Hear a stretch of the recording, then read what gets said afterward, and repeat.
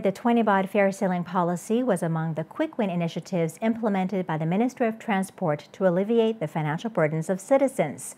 And after 1 year of implementation, the number of passengers using the MRT systems and the users of park and ride facilities have shown a consistent increase. Mass Rapid Transit Authority, or MRTA, Acting Governor Witaya Panmongkol elaborated that the 20 baht fare ceiling policy for mass rapid transit trains was first implemented by the MRTA on October 16, 2023, with the Chalong Ratchatham or Purple Line MRT service being the initial route that saw the new fare ceiling implemented. For the second phase of implementation, the 20 baht ceiling was implemented for passengers traveling from the Purple Line onto the Light Red Line, also known as the Nakhon Line, and vice versa. The passengers had to use the same EMV contactless card when switching between the two lines, and the switch must be made within 30 minutes from arriving at Bang Son Station.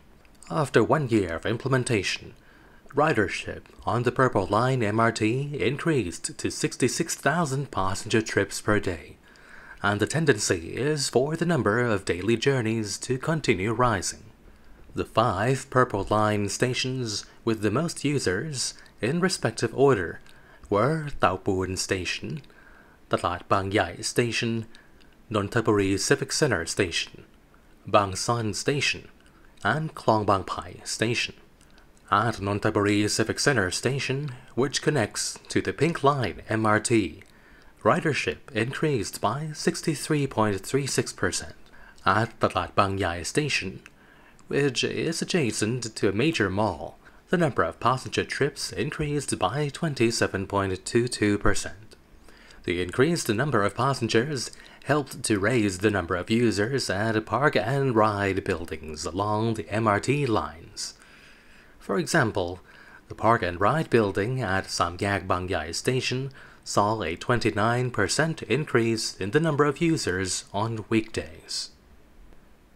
The 20 baht fare ceiling policy was also deemed to have raised the number of passengers on other rapid transit lines which have yet to see the ceiling implemented.